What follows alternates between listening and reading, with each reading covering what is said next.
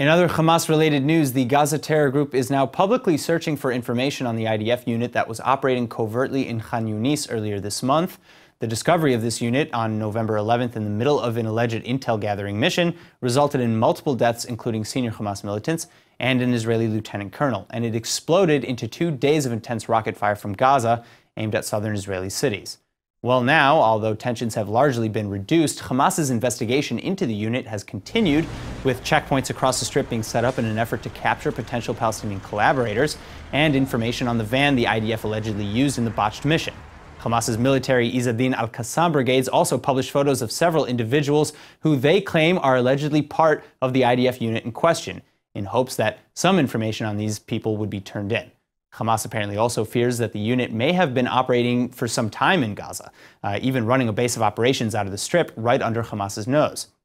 The IDF, on the other hand, is now publicly asking media outlets not to spread any such pictures or respond to Hamas, saying, quote, Hamas is currently trying to decipher and understand the incident that took place deep inside Gaza on November 11th, and any piece of information, even if it's considered harmless by those publishing it, is liable to endanger human lives and harm state security, end quote.